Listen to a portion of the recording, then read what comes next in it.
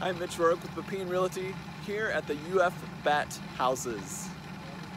The University of Florida bat houses contain the world's largest occupied bat houses. The bats normally emerge during a 15-minute period after sunset, before total darkness on calm, warm evenings when temperatures are above 65 degrees Fahrenheit. The estimated population is over 400,000. These bat houses are on the north side of Museum Road and across the street from Lake Alice. Parking nearby is free after 4:30 p.m. weekdays and on weekends and state holidays.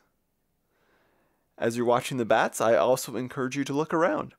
Take note of some of the other activities nearby.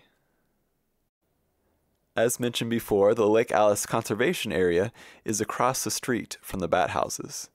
Now there are a couple of bridges that you can go over. There's also some park benches, which is great for having a picnic or if you want to watch the water and the wildlife. You might see that there's a little sign, and that sign actually is to warn of alligators. So in addition to seeing some students walking by, you might see some animals in the water. For those that like sports, check out the football stadium. You might see the sign for Gatorade.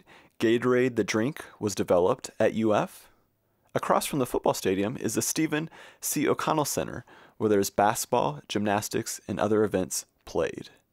Back at the football stadium is some memorabilia. There's even a Heisman area. The statue on the left is for Tim Tebow.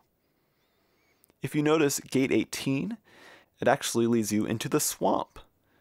And for some people, they go in there to do exercise, to do stadium steps, or for others, it's really to see this place where big-time SEC football is played. Two other things to check out at UF are the Plaza of the Americas, where a lot of students hang out on the grassy area out front, and then finally, the Century Tower. The Century Tower has music that is performed weekly and is really a great addition to the sights and sounds of UF. Thank you again for watching What to Do in Gainesville. Check back for more videos.